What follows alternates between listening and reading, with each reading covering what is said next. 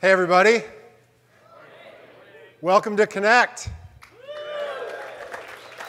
So good to have you here. It's so great to see this crowd of customers, of partners, people from all over the world joining us today and this week to help really drive our organizations forward. I'm so excited that you're here. And I know that you're here for this key topic. You're here to talk about asteroid induced evolution. Okay, now, I don't see anybody checking their badges to see if they're at the right conference or not. But I promise you, in the next 20 minutes, I'm going to bring us back to why this is about asteroid induced evolution. So stay with me for just a few minutes, if you will. Okay, so why are we talking about asteroid induced evolution? Well, it started with the dinosaurs. They roamed the Earth for 180 million years. They evolved, they grew, they changed, top of the food chain. Everything was going great for them for 180 million years, right? And then they looked up in the sky one day, and there's this big, bright, shiny object. It's like, hey, that's pretty cool. Look at that. It's beautiful. But it wasn't. It was not a good day for the dinosaurs. And when that asteroid hit, in a very short time frame, it wiped them out. They weren't able to evolve with the change that happened, the climate change and everything else that ensued from that asteroid impact. So, now how is that relevant to this room? The reason it's relevant for all of us is we've had that same asteroid impact, and I don't think for a lot of folks it's even clear that that happened. 20 years ago when the internet hit, it changed everything. It changed the world in which we lived in dramatically. And the speed at which everything needed to operate to succeed in that world changed at the same time. Our need to evolve rapidly with that impact of the internet and digitization and everything that followed from it has been tremendous. And everything changed. So what changed? So let's start with the first thing that changed, our customer. Our customer, whether that customer is this young woman, she's a completely different animal than she was 20 years ago. How she consumes information, what she expects out of her vendors, what she expects out of her university, out of her doctors, as an employee, she is a different animal. She's evolved rapidly, and serving her is completely different than it was serving her 20 years ago. So our customers, internal customers, external customers, have rapidly changed. That's the first thing that we're dealing with. The second thing that we're dealing with is the technology that we're applying has also changed dramatically, faster than ever. The arsenal of capabilities that we have in front of us today, cloud, SaaS, every type of technology that continues to come, that is containerization, everything else that we're using that drives our businesses forward is evolving faster than it ever has. So what do we do about that? How do we react to that kind of change? How do we respond to it? Well, we do the reasonable thing within our organizations. We start working on projects to respond. So we do big data projects and SaaS deployments, and all kinds of storage initiatives and security initiatives, everything we can do to respond to those rapid changes that are happening. And what happens as a result of all that is we end up with this list of hundreds, thousands of projects. So the IT organizations in a lot of these big companies have lists, they call it burn down. They're burning down their IT project lists. And when there's 500 lists on your project list, you burn those down, guess what? There's 500 more right behind that ready to go, and you're just running on that hamster wheel. All day long, you're running on that wheel, trying to go faster, trying to adapt. And that's not really a recipe for success. We can't just keep running faster. So we're dealing with completely changed customers, completely changed technology infrastructure, and then there's this other really annoying thing that we have to deal with, and that's all those new entrants into the market, people that look like this that are out to eat your lunch. Okay? These folks are a startup somewhere, and they used to they'd target a technology. Now they're targeting banks. This is I love this slide. Somebody put together a slide. They've done this actually for several of the biggest banks in the world. And what they did is they took a home page. So in the center of that slide is a home page of a bank. And then what they did is they mapped all the competitors, all the new little startups that are all the little ankle biters that are going after the business of that big bank. And every single bank is dealing with that. Every single bank has that kind of competition coming up and disrupting them, trying to go after the most valuable parts of their business. And you think about that from when it was, 50 years ago, do you think bank executives worried about a list of competitors that look like that? They met in some back room somewhere over cigars and talked about how they were going to divvy up the spoils of the market, right? It's a completely different world now. They have to respond to that, right? It's changed completely. Another example of change that often gets used is what's happening with Uber. And I know this example gets used over and over again because it's such an amazing example of disruption and change and transformation of an industry. But I think what people sometimes don't do is double click down into exactly how they're doing it. They just assume, they're taking the place of taxis. But they're doing it in a way that is really significant. They're doing it by not only transforming the industry, but at the same time, they're transforming themselves. And I love this story. So Uber started with Uber Black Car, and then they moved to Uber X. And if you think about if you're Uber, that's a pretty good thing. You get to sell a taxi ride, trade a taxi ride for an Uber ride. And if you think about Uber going to something like Uber Pool, which is their new carpool service, how many people have used Uber Pool out there? Pretty good set of people. Okay, you land at the airport and you say, I want to go to San Francisco, and you type in your destination and you get somebody else that rides along with you, and your fare is not quite half, but it's 60, 70% of the fare. The driver makes more money, it's less expensive for the passengers, but if you're Uber, that could have scared them. They're thinking, wow, we're going to reduce the number of rides. Turns out that Uber now does more carpool rides in San Francisco than they do one-person rides. And they just introduced that about a year ago.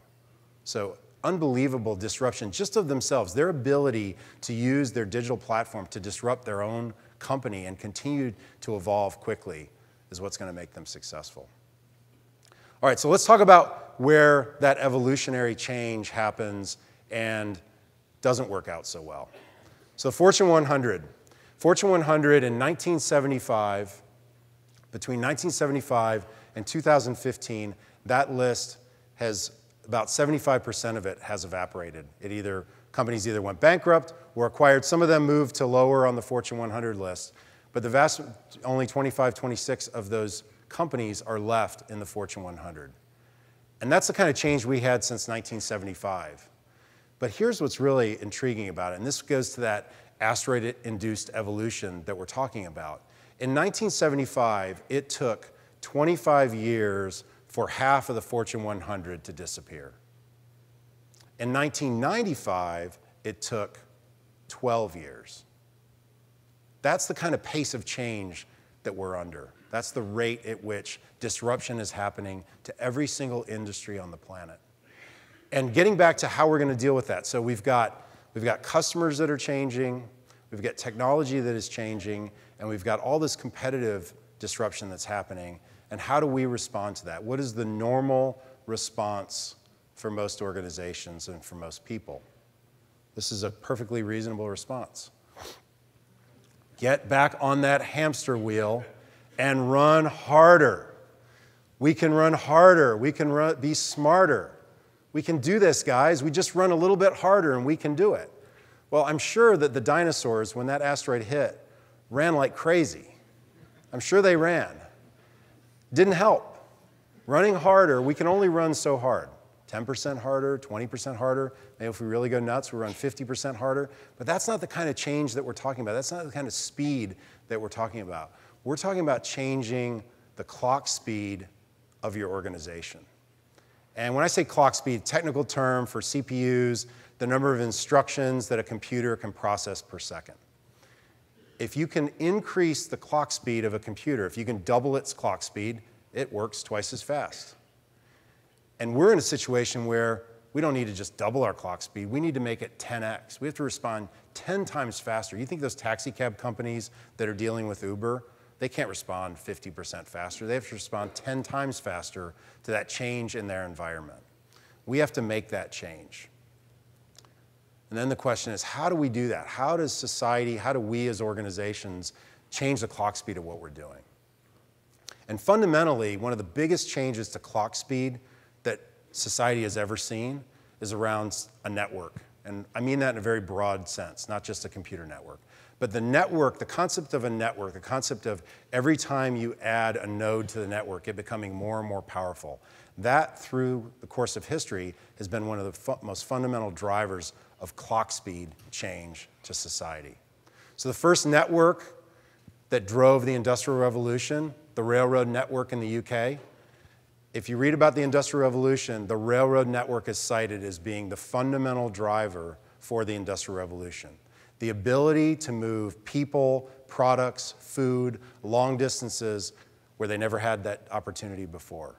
That transformed the world as we knew it, and it ushered in the Industrial Revolution. The next big part of the revolution happened with telephone and telegraph network. That network came online, and all of a sudden we were able to communicate globally. That communications revolution is cited as being the next major leg of the stool of the Industrial Revolution. So networks have been these things that have completely transformed the clock speed at which we go.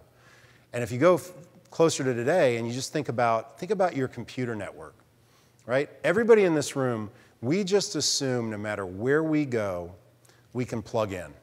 You just plug in, whether it's wireless or wired, you just plug in automatically. So if you're an IT department in a company, somebody buys a new printer, plug it in. New data source, plug it in. New voicemail system, email system, plug it in. Internet, video, whatever you need, you just assume that that computer network is always there. It's always on, it's always available. We take it so much for granted, right? But it completely changes the clock speed at which we're able to operate. If we didn't have that computer network internally, we would not be able to operate the way we do today. And I would just encourage us to think for 2 seconds, because it's so easy to take this stuff for granted. You know, close your eyes for a second. Imagine you got a phone call from somebody in your organization, and they said, hey, we've got a problem with our network, folks. It's going to be down for the next 2 years, right? Okay. So think about that phone call. I know it wouldn't happen. I know technically we'd be able to recover from that. But just imagine something bizarre happened. Your network, only your network, is going to be down for the next 2 years. Okay. After that 2-year period, after that asteroid hit, how many people would think that their organizations, their companies would still be in business after 2 years? Nobody. Okay. All right. So that network, that computer network, is essential to everything we do now. We just take that thing for granted. It's just assumed that that network is there and it's on. Okay, so how does this relate to everything we're talking about? We're going to talk today about the application network and how that is going to transform your business. The problem with what we have today with all the technology is that it is literally a pile of building blocks. And they're amazing, right? You have hundreds of millions, if not billions, of smart devices, cell phones, IoT, other things you can connect to. You have hundreds and thousands of SaaS applications that you can deploy. The technologies that are available to you today are better than they ever have been before by an order of magnitude over just a few years ago. You have incredible access to technology, but it is this big pile of stuff. And the way most of us have been doing it and dealing with this year after year is we take that pile of Lego blocks and we actually don't stick them together. We actually pull out a bottle of crazy glue and we glue it all together, right? That's the way it's been done. You glue this together in this big monolithic thing that works, and then you have to evolve. Then you have to change. Then another asteroid hits, and now this thing is all glued together and it's locked down. But that's the way we've had to do it in the past. We've never been able to figure out a way to make all of this pluggable, to make all of this reusable. That hasn't been available to us.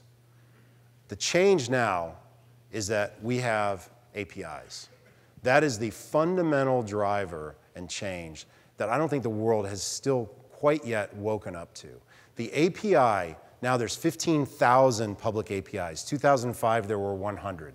There's 15,000 public APIs. One of our customers has built out 6,000 APIs internally.